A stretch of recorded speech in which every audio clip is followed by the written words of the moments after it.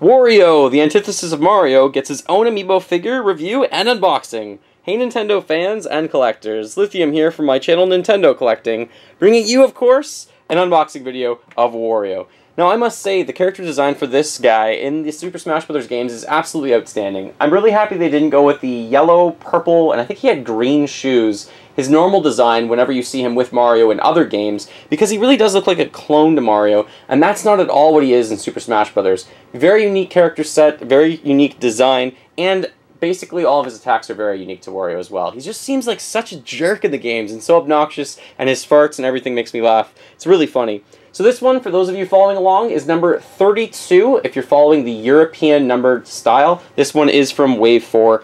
I had some problems trying to find this one, but I eventually was able to pick one up, and I think I did get a second one already, so that's absolutely incredible for me to get my hands on these ones. So here we go. This is the guy that we're all after, I think. He's really hard to find sometimes in some areas, but let me know as a comment below, actually. How common is Wario in your area? Are you still able to find him frequently?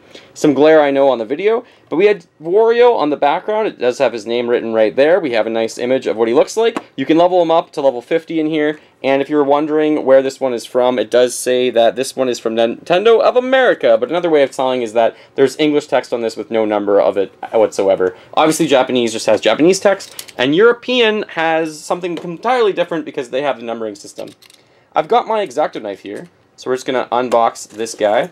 And the Wario games do exist, if you don't know about them. There's a lot of WarioWare, like Smooth Moves games, and WarioWare Inc., which is incorporated, and things like that. And the one on the Wii actually has some mini games that are quite fun.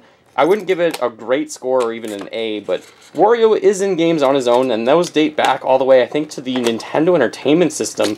I think Wario's Woods was probably the first game. It was also on the Super Nintendo. I think it was on both. So I think, if I'm not mistaken, that's probably his first game that he was a star in. Or I'm thinking about, I'm probably missing one, and everyone's going to get angry at me, but I think one of the Super Mario games on the handheld had a Wario inclination to it or something like that. I haven't played a lot of the handheld games from the original Super Mario series because I always played the ones on the home consoles growing up. Anyway, so here's Wario. Let's take him out of that packaging. Great design on this one. Just makes you laugh. Look at this guy. Look at his expression and everything, too. He's just absolutely hilarious. Look at how awesome he looks. Look at his teeth and his chin. His chin looks so sharp, so harsh. A lot of villains, and I would consider Wario a villain, have very harsh features, like a ridiculously sized nose, huge eyebrows, massive teeth. The chin is very obtuse and it protrudes, I guess, out of his face. His gloves with the W's on them in blue look pretty remarkable as well. His pants have some good detail work in them, as does his belt. His shoes look pretty awesome.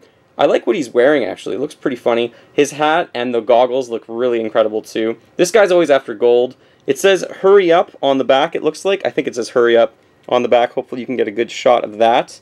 With some great design work here. This one looks absolutely incredible. Again, there is stands, obviously, underneath his feet, because he's trying to stand in a certain way based on the character design for Super Smash Bros. I think this one's pretty cool, though. Even though it has the stand, it's at least clear, I must say. So let's take a look at the size of Wario.